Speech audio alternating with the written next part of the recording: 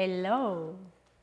A nuestros amigos from all over the world, welcome to Patricio's and Eva Tango class. Here is Patricio and I'm Eva. Hola. Professional MC presenter, fantastic. And today we have another class about the classic tango figures. Very important this one, guys, because this is the class Represents this country. that actually helps you to move to the next level. Because Why? la americana, La americana. what happened with the americana? La americana, we need to start turning around each other, and this is a very important component in tango. We are turning around all the time. So that's why I make it so special and important for you to learn. Qué rosor. Muy bien, you are very right. Muy rosada estoy hoy. Muy Salida americana. La americana is something that, like the word indicates, comes from America. The americana. The americana is the American style. So when Argentinians saw how Americans were doing it, they would say, oh, that's the American way. And what it means is that both dancers step with the leg through the center, this way. See, this is traditional in the American standard tango.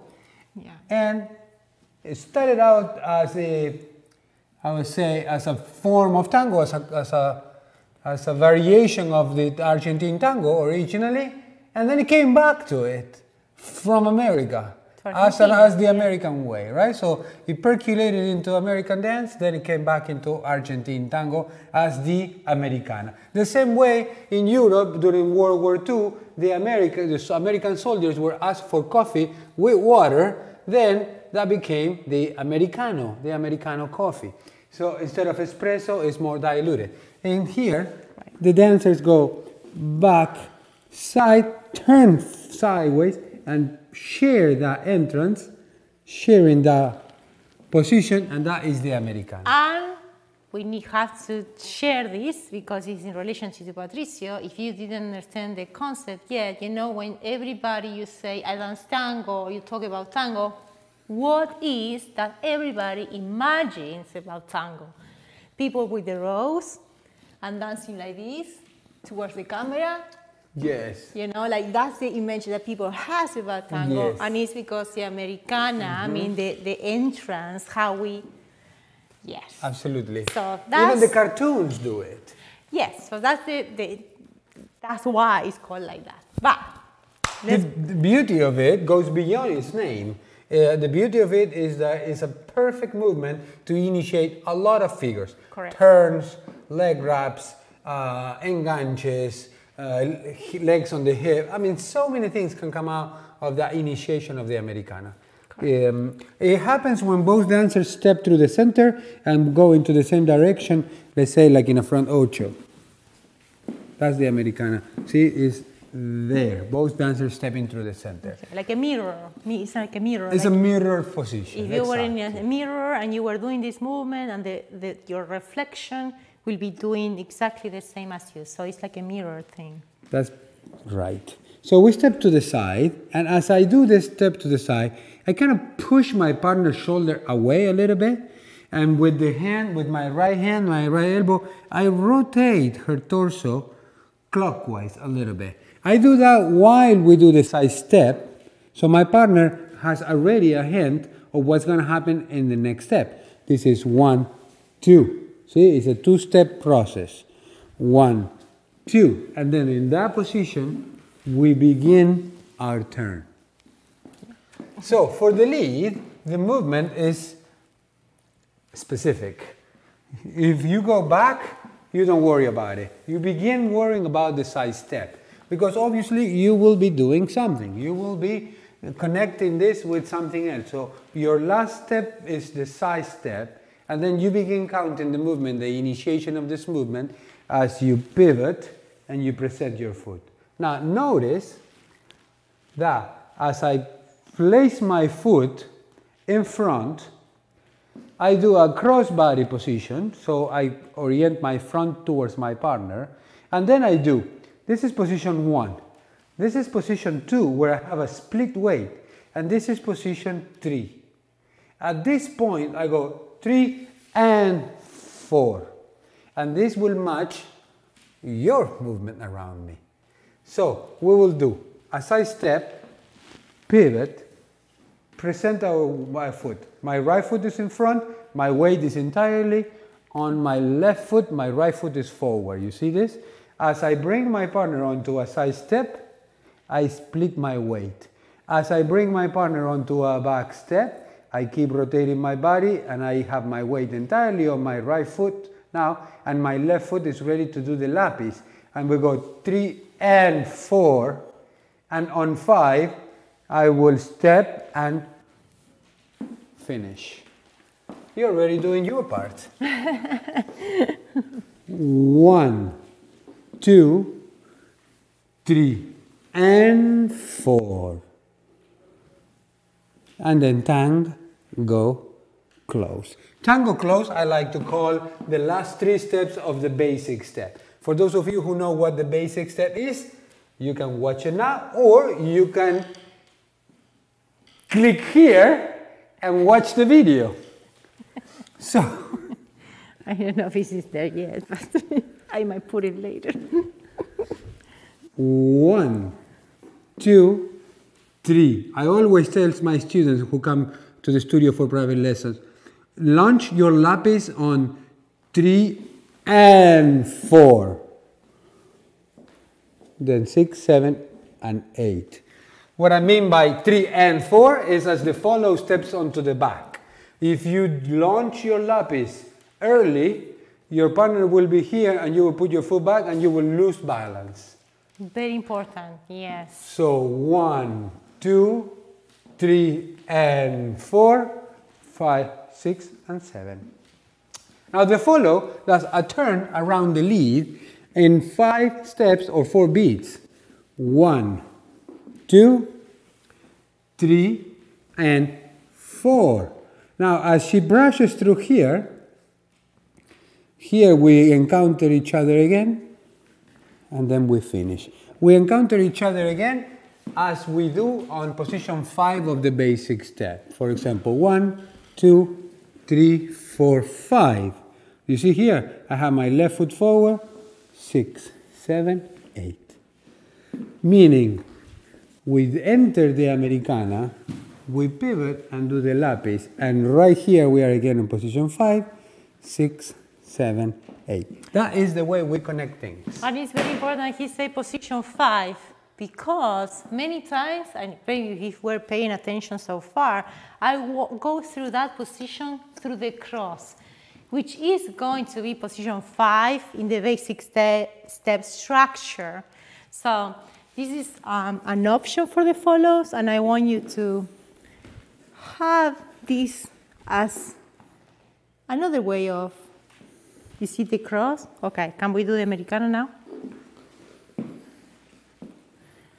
In the americana, when we finish the americana, after this step here, I can drag my foot to that cross before I keep moving out of the americana.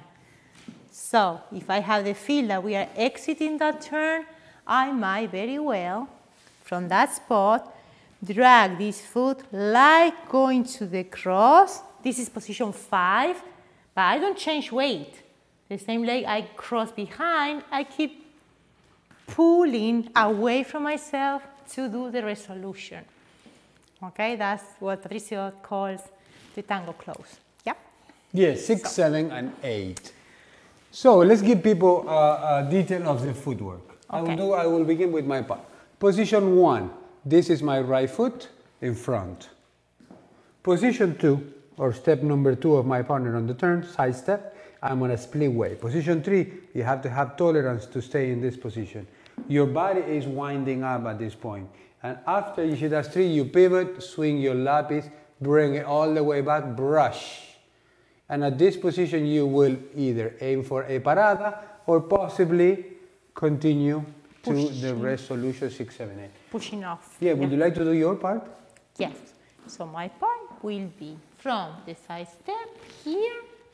I will turn, and usually the step, as Patricio said, we might have the feel already of going opening with that leg here, if they turn us already. And from this position, we are going to go front, pivot, side, pivot, back, side, front, and here we can decide, depending on what they do, we can either go flex together and exit, 6, 7, 8, or I got back after the turn, passing through the cross here and exit, 6, 7, 8. Okay? That's correct. Great job on the cameras, the director here. I think it's time to do a demonstration so people can have an idea what this looks on the dance floor. Let's go for it.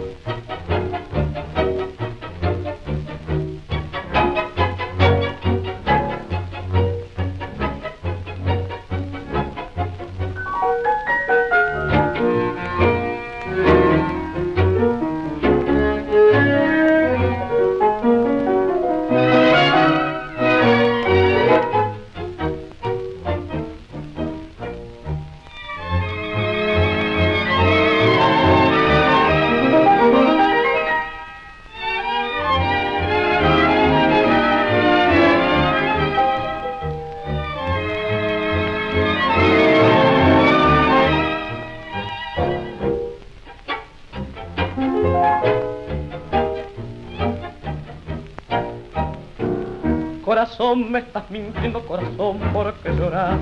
Si me ves que estoy muriendo de esta pena tu compás, y sabes que ya no es mía, que otro brazo se entregó, no desmayes todavía ese cotante como yo. Dame tu latido, que yo quiero arrancar esa flor de olvido que he prendido sobre mi mar.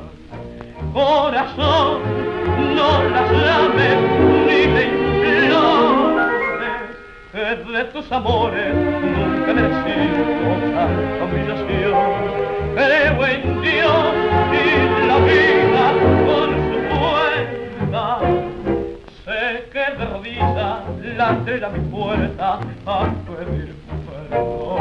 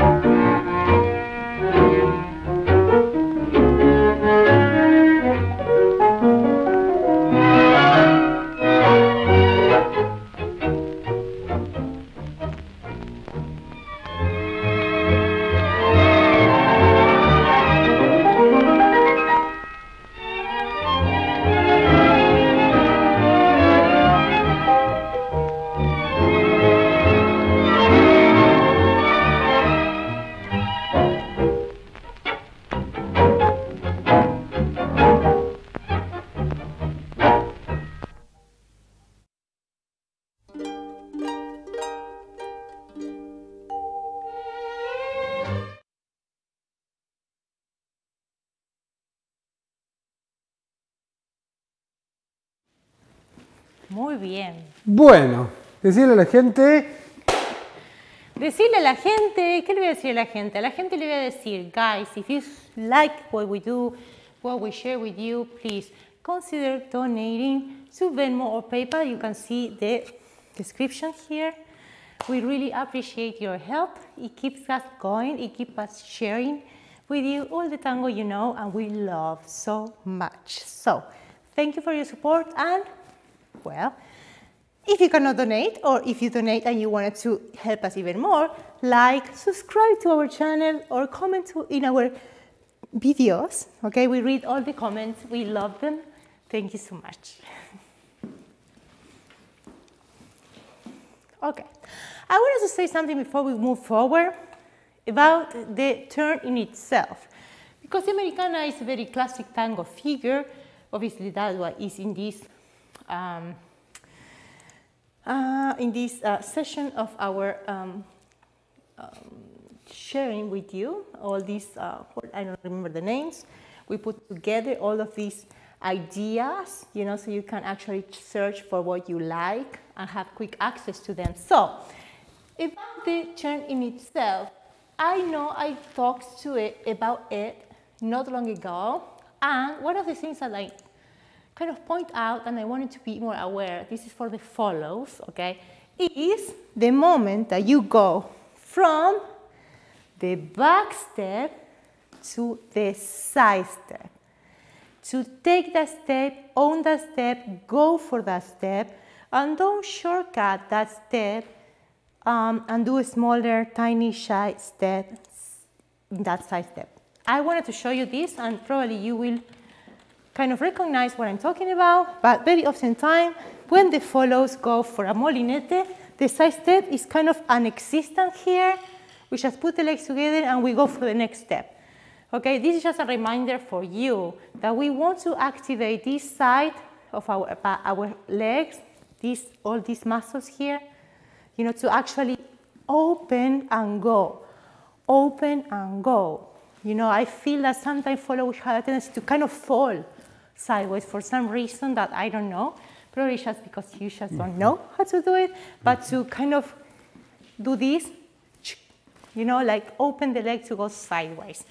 Okay, so that's the main thing I wanted to share during the molinete, you know, so forward, side, back, side, yes, forward. You will not stop there, and it's a quick step. And the reason why I think it happens is because it's quick, so we kind of skip it, you know, like it's quick, so I need to hurry, and we don't actually do it, I would say. Okay? It changes the geometry of the turn.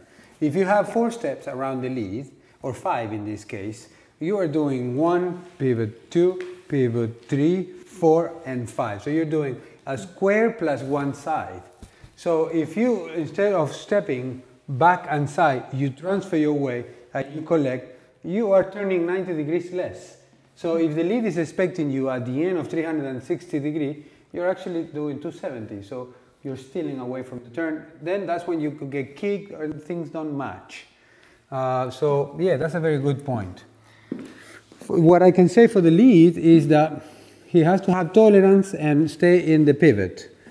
1, 2, 3, and then launch your lapis. Because when you launch your lapis on her back step, back side, on the transition back side, then your leg is out of the way. And very important for the lead to do a semicircle off the hip, sometimes a little bit more.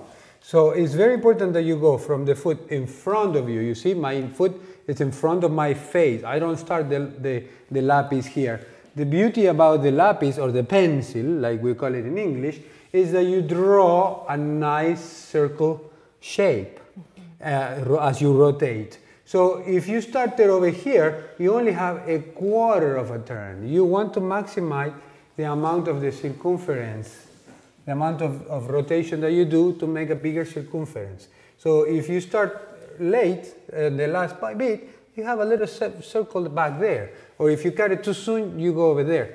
So it's nice to try to do a full circle and then time that with your pivot. So this will go 1, 2, 3, and 4, 5. So it looks like it's fluid, like there is no stops. Exactly, like a match the amount of movement that the follow is doing, basically. Like you match the timing, that's what you mean. Yes, yeah. And as the follow steps forward, out of a front step, you guys can think of what are the common denominators, what are all those places in which the follow steps from there. So if the follow steps in a front ocho, how many figures do have a front ocho built in? For example, like we did a few times. We did a back boleo, and back boleo is finished with the front ocho, which has the perfect mesh to combine with the americana, you see? We are using a back ocho because it leads into a back boleo, the back boleo because it leads into a front ocho.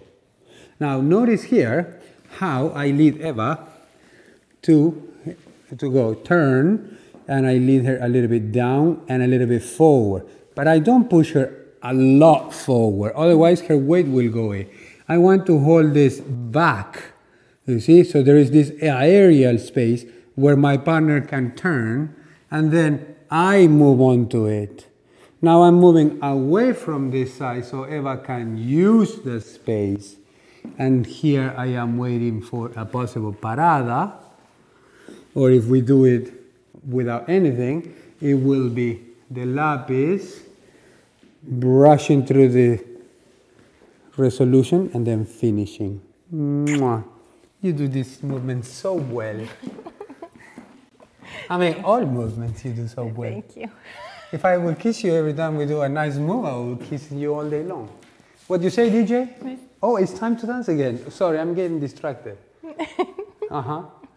Okay, Nido Gaucho. Nido Gaucho is a good tango. Okay. Ready? Nido Yes? Gaucho. Yes.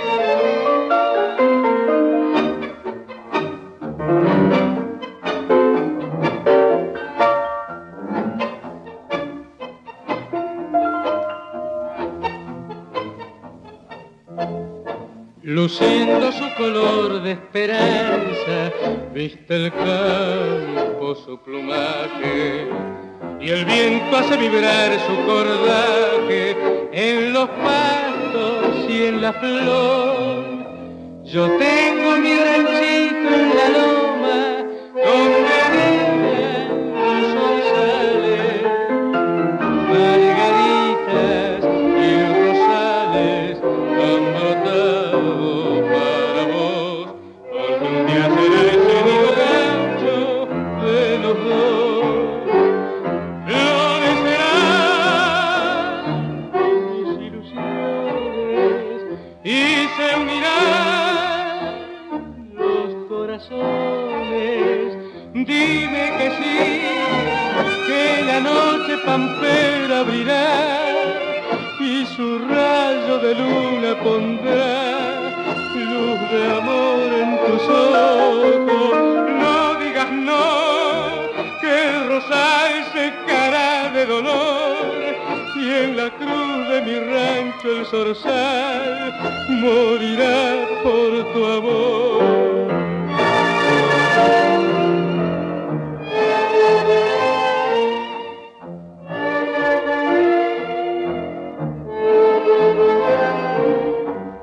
Dime que sí, que la noche pampera abrirá y su rayo de luna pondrá luz de amor en tus ojos. No digas no, que el rosal secará de dolor y en la cruz de mi rancho el zorzal morirá por tu amor.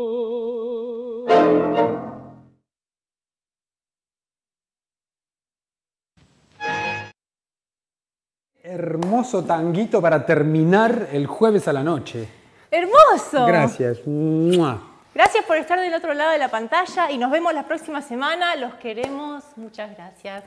More tango next week. See you again. Bye. Thank you. Bye.